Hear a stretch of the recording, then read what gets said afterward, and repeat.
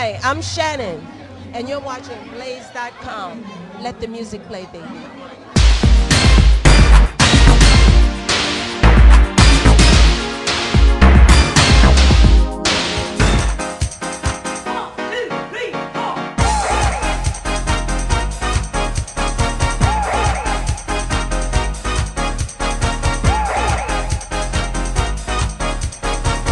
If you could you tell me how you think your music style has changed since the 80s? Well, it hasn't changed much. And what it did, though, it created so many other genres. We have the freestyle now that's from it.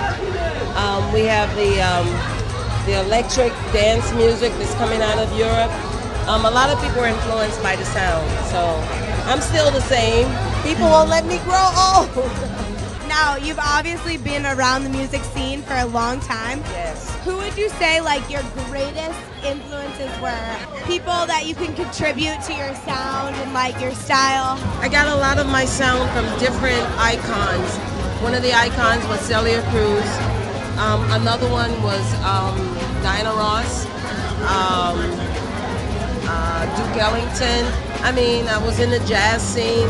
I think a lot of that influenced who I am today. You know, like when I'm on stage today, I say, "What's my name?"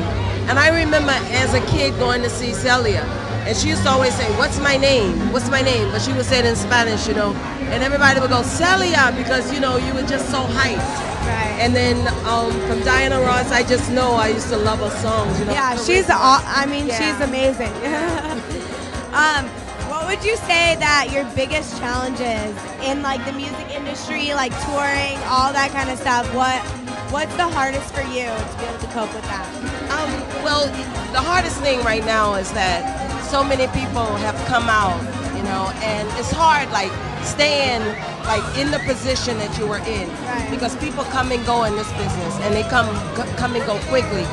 And so the hardest thing for me is being, you know, the innovator of this type of music, and then trying to maintain it, you know, because there are younger people, you know, and they got more energy, and I'm trying to keep up with them, you know. So I get on this stage. It looks like you're doing a great job. Look at you, you're all hyped up.